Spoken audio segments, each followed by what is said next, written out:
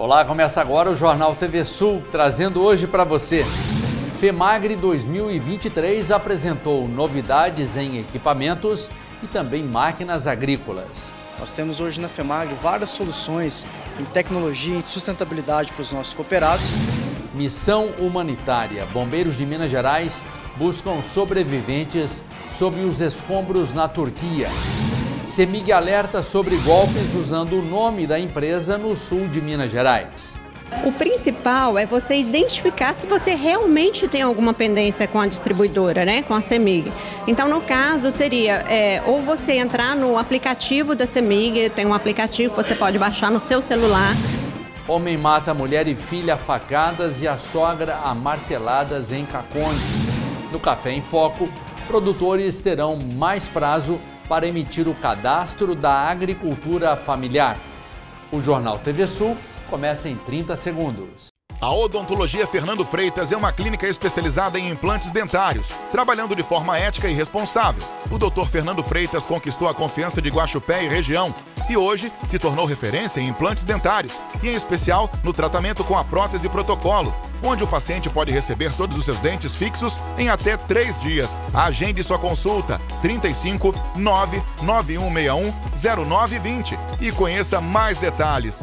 Odontologia Fernando Freitas, há mais de 7 anos mudando vidas e desenvolvendo sorrisos. Rua Aparecida 510, Guaxupé.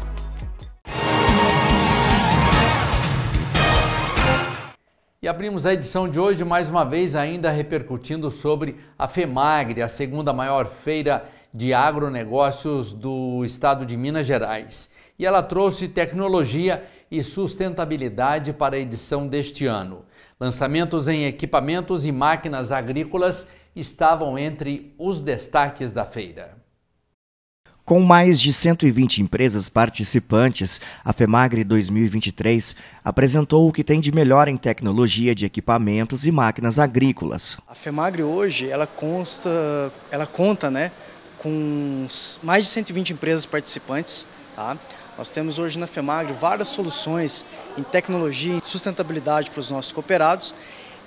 Entre máquinas, implementos, insumos, podemos citar carretas agrícolas, agricultura de precisão, drone, e entre elas uma novidade para a Femagri esse ano é a colhedora elétrica da Reis. A Reis estava presente na feira e é uma empresa pioneira mundial na produção de colhedoras com sistema elétrico. A Reis, ela foi a empresa que desenvolveu a primeira colhedora de café elétrica do mundo, né? Então ela tem um sistema de funcionamento que ele é inovador, ele é sustentável, né? No qual ela tem um gerador de energia e diversos motores elétricos. Aí o produtor ele ganha com um produto com muito mais tecnologia, mas um produto mais sustentável, um produto mais leve, entendeu? Mais barato, mais acessível. Durante a edição 2023, a empresa Jacto apresentou o DJB-20S, um dosador e pulverizador costal a bateria, que pode ser conectado ao celular. É o único equipamento hoje conectado ao celular. Então é um equipamento pulverizador, dosador, conectado ao smartphone. Então você tem a possibilidade de estar fazendo aplicação na sua propriedade, gerar relatórios de dados, fazer um gerenciamento completo da área e ainda ter relatórios de aplicação. Você adquirindo o equipamento, no manual vai vir um QR Code para você estar escaneando e baixando a app da Jato. É o Jato Smart Control. Com ele você vai poder fazer relatórios completos de aplicação, quantidade de doses, quantidade de pulverização, todo gerenciado por o app. Se o operador decidir optar por não trabalhar no app, ele também pode trabalhar no painel da máquina.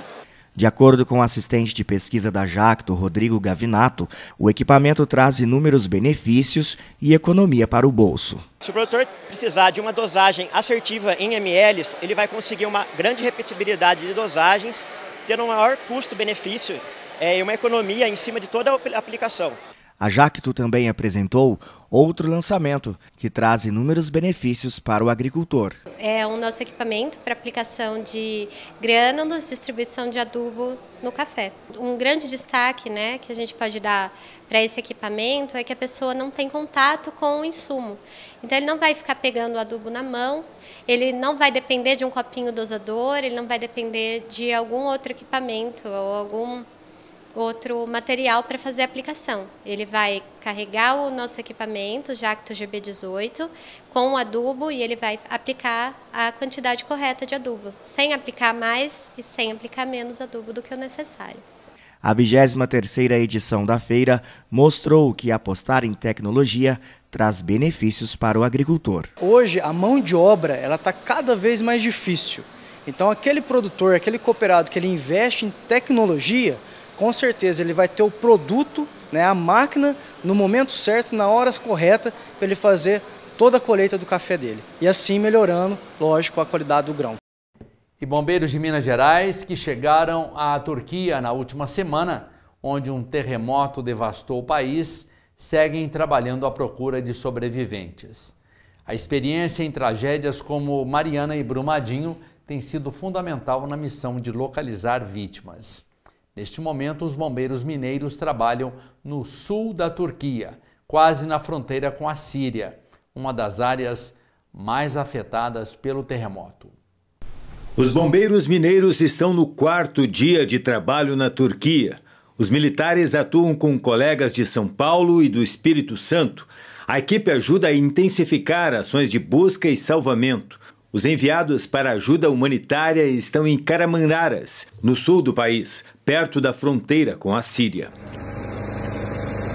O frio e a neve na região agravam a situação nas 5 províncias afetadas pelo terremoto do dia 6 de fevereiro. Depois de uma semana, fica ainda mais difícil encontrar sobreviventes. Passa de 33 mil o número de mortos na Turquia. Os militares usam o detector de vida do Corpo de Bombeiros de Minas, a pedido do Centro de Comando Turco. Além desse trabalho inicial, os 6 militares de Minas também irão auxiliar equipes internacionais em busca aérea, distribuição de alimentos, desobstrução de vias e outras missões usuais nesse tipo de desastre. Vamos rezar para que Deus dê força para essa região já tão castigada por tantos outros conflitos e agora uma tragédia como essa. E veja agora como fica o tempo neste começo de semana em Guaxupé.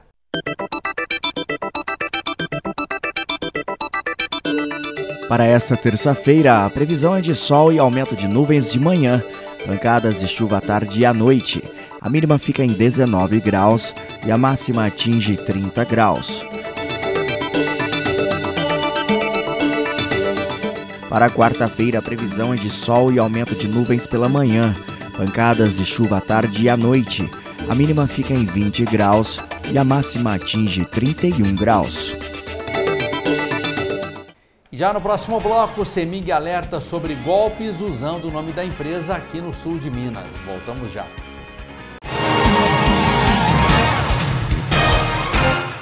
Música, alegria e samba no pé. É no Carnaval de Guaxupé 2023, de 18 a 21 de fevereiro. Programação para toda a família. Apresentações musicais dos grupos da cidade, marchinhas e recreações para as crianças no coreto. E no dia 19 de fevereiro, às 22 horas, Demônios da Garoa.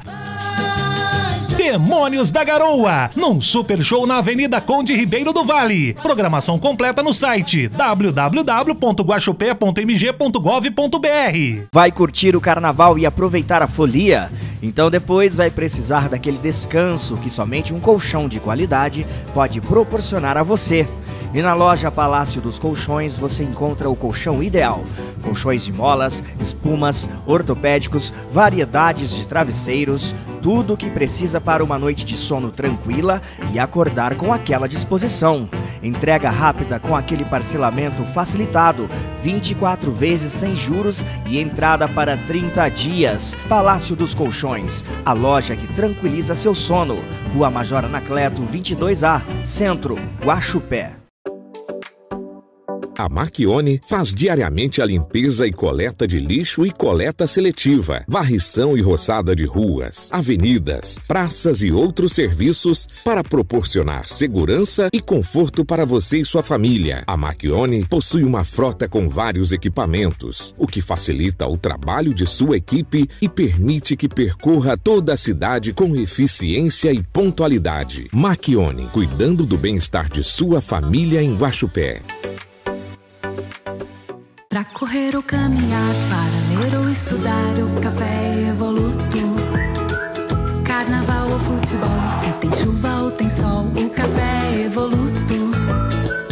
Pra repor a energia, sentimento de alegria em apenas 1 minuto. O café que dá o tom pra ficar tudo de bom. O café é evoluto. Viva o sabor que é tudo de bom. O café é evoluto. O Barbeta Lava Rápido, além da lavagem completa, tem também a lavagem expressa em apenas meia hora. Enquanto você toma um delicioso café, o seu carro é lavado e aspirado com todo o capricho. Toda a tradição do melhor serviço da cidade com a rapidez que você precisa. Barbeta Lava Rápido. Para agendamento, ligue 988320501. Rua Urbano Leite Ribeiro 27. Aos 68 anos, decidi mudar meu sorriso. Deixei de usar dentaduras. Escolhi o Implar e hoje, aos 83 anos, tenho certeza que fiz a escolha certa. Amadureci com qualidade de vida. Faça como eu, venha para o Implar e volte a sorrir.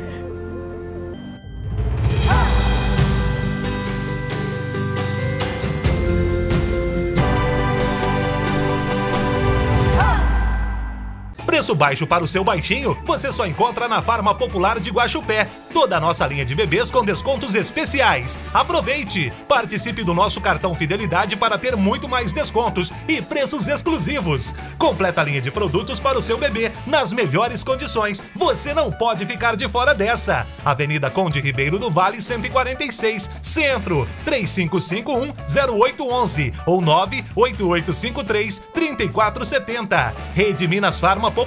Esta é de Guaxupé, a farmácia feita para você.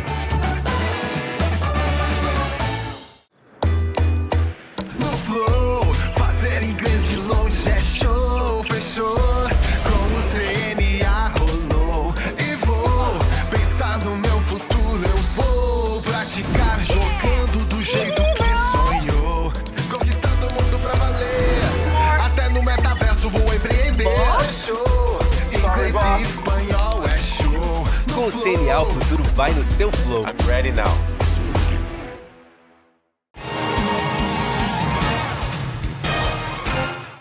E a Cemig, a Companhia Energética de Minas Gerais, é a única empresa responsável pela manutenção da rede de distribuição de energia. Até chegar no padrão instalado no imóvel do consumidor, toda a infraestrutura pertence à Cemig e ao cliente cabe apenas o pagamento do serviço oferecido. Mas com uma certa frequência, alguns golpistas tentam se passar por funcionários da empresa e enganar o cidadão. Comerciantes do Sul de Minas foram abordados por pessoas que se passaram por funcionários da Cemig, solicitando pagamento de dívidas antigas ou valores por troca de padrões de energia. Infelizmente, pessoas mal intencionadas estão aplicando esses golpes, essa tentativa de golpe em clientes da nossa região. E geralmente eles fazem esse golpe em contato com comerciantes, padarias, comércio em geral. E um dos golpes, eles se passam por representantes da 4ª Vara Federal, dizem que tem um processo ou uma multa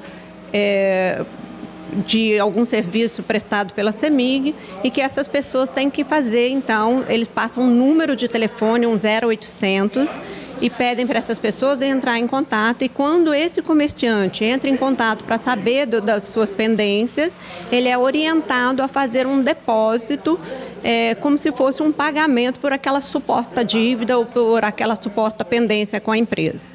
Um segundo golpe são pessoas que estão indo até esses comércios e essas pessoas se passam por funcionários da Cemig, dizem que tem um problema com o medidor ou que tem uma multa pendente também e que deve ser feita então uma transferência bancária de imediato para evitar que seja retirado esse medidor ou suspenso o fornecimento de energia. É importante verificar se a empresa realmente possui algum débito com a Cemig, e isso pelos canais oficiais da concessionária. Além disso, caso perceba o golpe, denuncie. O principal é você identificar se você realmente tem alguma pendência com a distribuidora, né, com a Cemig. Então, no caso, seria ou você entrar no aplicativo da Cemig, tem um aplicativo que você pode baixar no seu celular para identificar se você tem débito, se alguma pendência, porque aí pelos canais oficiais de relacionamento da Cemig com seus consumidores é que ele vai poder identificar se existe mesmo algum tipo de débito, existe alguma pendência ou se existe realmente a necessidade de substituir esse medidor. Então, pode ser através do aplicativo Cemig para celular e tablet, pode ser através da nossa agência virtual, né, o www.cemig.com.br, ou através do nosso telefone 116. Então, é muito importante que a pessoa primeiro saiba se aquilo é procedente. E a única forma de saber isso é entrando em contato com os nossos canais de atendimento.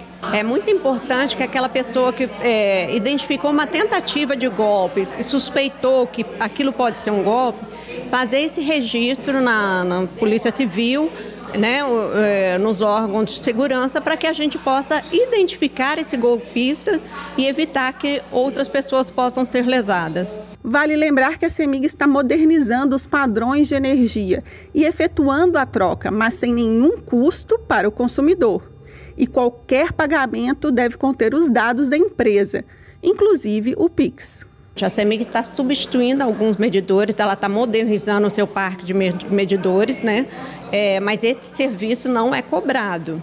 E qualquer cobrança feita pela Cemig, ela é feita através de documentos emitidos pela empresa, ou seja, através da sua própria conta de energia, você vai receber eventuais cobranças. Então é importante ficar atento a isso. E agora um fato muito trágico que aconteceu esse final de semana, quando um jovem de 21 anos matou a mulher, a filha e também a sogra aqui na cidade de Caconde, próximo a Guaxupé. Após o triplo homicídio, Gustavo Antônio Siqueira da Silva se entregou à Polícia Militar no domingo. Segundo a PM, o crime foi motivado após uma discussão. Marina Cristiane de Lima, de 23 anos, e Júlia Emanuele Lima da Silva, de 1 ano e 11 meses, foram mortas a facadas em uma casa no bairro São José na noite de sábado. O suspeito passou a noite com os corpos de mãe e filha na residência. A sogra dele, Isabel Cristina Moreira, de 53 anos, foi ao local na manhã de domingo e acabou sendo morta pelo genro a marteladas. Após o crime, o suspeito fugiu para a área rural e tentou se matar. Como não conseguiu, decidiu se entregar à polícia, de acordo com informações da Secretaria de Segurança Pública. O homem ligou para a PM e confessou ter matado a esposa, a filha e a sogra. Ele disse que queria se entregar e indicou que estava na entrada da estrada para o distrito de Barrânia. Os policiais foram até o local indicado e encontraram o suspeito com ferimentos na testa, no pescoço e no punho da mão esquerda. Ele foi levado ao pronto-socorro de Itapiratiba, onde recebeu atendimento médico. A polícia foi até a casa onde o suspeito morava com a família e encontrou os corpos. Segundo a PM, ele afirmou que usou drogas entre a noite de sábado e a madrugada de domingo. E ao chegar em casa passou a discutir com a mulher porque achava que ela o havia traído. Ele esfaqueou a companheira, sendo que um dos golpes atingiu a criança que estava no colo da mulher.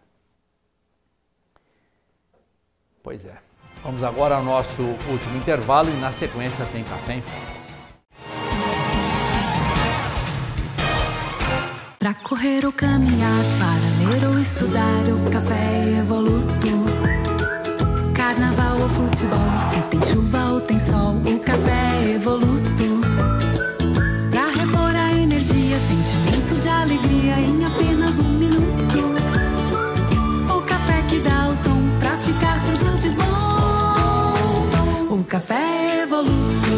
Viva o sabor que é tudo de bom. O café é evoluto. Imagine em uma única mordida sentir o maior prazer da sua vida. Aqui, no Hamburguero Gourmet, é possível. Nossos hambúrgueres artesanais são uma explosão de sabor e maravilha a cada pedaço. Aqui todos os hambúrgueres são 100% artesanais. Estamos abertos todos os dias de segunda a quinta, das 18 às 23 horas e aos finais de semana das 18 à meia-noite. Hamburguero Gourmet, o melhor hambúrguer da cidade. Avenida Dona Floriana 328 no centro da cidade. Disque entregas pelo telefone WhatsApp 359-8805-4675. Quem conhece não discute. A pizzaria Fatirella oferece o melhor para a sua clientela. Com um espaço amplo e agradável, a pizza mais saborosa da cidade, com mais de 50 sabores para todos os paladares. Qualquer pizza por apenas R$ 68,00. Aproveite o combo pizza pedaço mais um copo de suco por apenas R$ 9,00. Venha saborear deliciosos drinks de frutas feitos com a sua bebida favorita. Faça o seu pedido pelo telefone 3551-3533 ou pelo WhatsApp 3551-3633. Pensou em pizza? Fatirella Pizzas, localizada na Avenida Dona Floriana, número 340, em Guaxupé.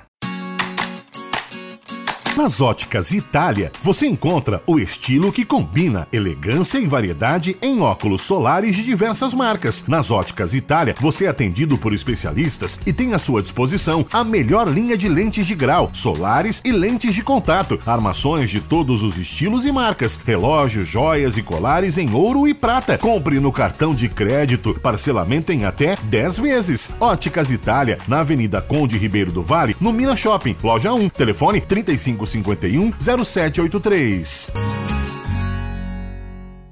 Venha para o Unipeg em Guaxupé e desfrute de um ensino de excelência. São 19 cursos disponíveis nas áreas de humanas, exatas e biológicas. Acesse o site www.unifeg.edu.br e acompanhe todas as datas dos próximos vestibulares. Em 2023, desperte a sua melhor versão e seja Unipeg. Se tem uma coisa que prezamos aqui na farmácia Fórmula Certa é a sua saúde. Por isso investimos sempre em melhorias nos processos de manipulação.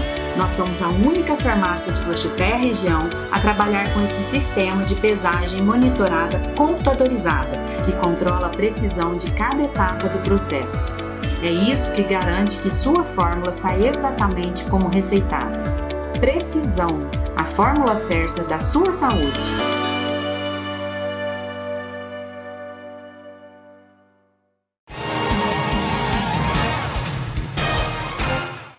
E produtores com a DAP vencida antes de 8 de fevereiro de 2023 terão que fazer a migração para o CAF.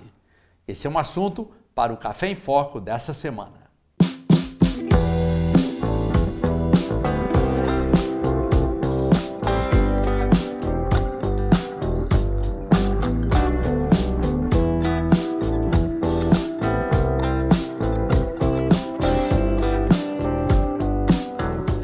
Cafeicultor, venho trazer para você uma informação importante. Com a portaria do Ministério da Agricultura, publicada no último dia 8 de fevereiro, as DAFs que estavam vencidas tiveram aí uma prorrogação. Então você tem que ficar atento, porque não é mais DAF, é CAF, e esse cadastramento está sendo feito principalmente nos sindicatos e também nos escritórios da Emater. Sem o CAF, você não consegue fazer as linhas de financiamentos com juros mais baixos, como o Pronaf.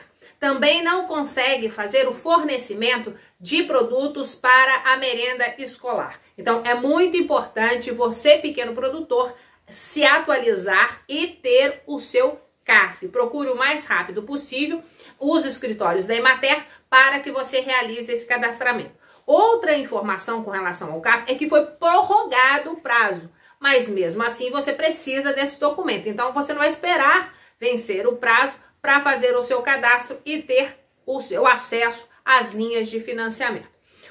E sobre isso, quem explica um pouquinho mais para a gente é a Sônia Bonato, que é uma produtora, uma pequena produtora que já tem o seu CAF, e ela explica também outras necessidades dos pequenos produtores, não só de café, mas da agricultura familiar. Lembrando que Nova Resende sediou nesta sexta-feira um importante encontro com o IMA, também com o diretor da Emater e o secretário de Agricultura, que vieram a Nova Resende para falar do programa Mais Genética. Sobre isso a gente conversa a semana que vem. Vamos ouvir então a Sônia Bonato. Obrigada, Sônia, por nos atender e explicar um pouco mais da importância do CAF para o pequeno produtor rural.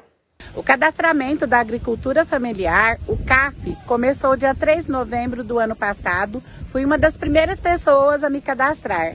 O CAF hoje traz para a agricultura familiar maiores facilidades de financiamento, independente do tamanho de sua área. Os juros continuam os mesmos, mas você agora terá mais facilidade junto a crédito para a sua agricultura familiar crescer e ter melhores resultados. Uma das coisas que a gente ainda precisa é que aumente os valores para cada tamanho de propriedade, né, para os pequenos agricultores terem um juro mais acessível.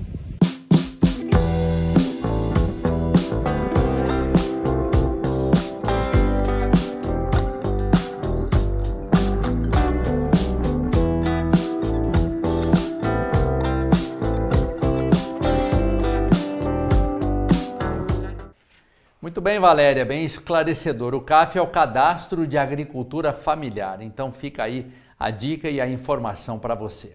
Final de mais uma edição do Jornal TV Sul, agradecendo a sua companhia e a sua audiência aqui no Canal 4 e também em nossas redes sociais. youtube.com/TV Sul Educativa. Acesse, se inscreva e ative o sininho das notificações para que você receba as nossas atualizações e também as transmissões ao vivo que a TV Sul faz pelo YouTube. Então, vai lá, se inscreva e acompanhe de perto toda a nossa programação. Um forte abraço a você, muito obrigado pela sua companhia, de toda a família e até a próxima edição.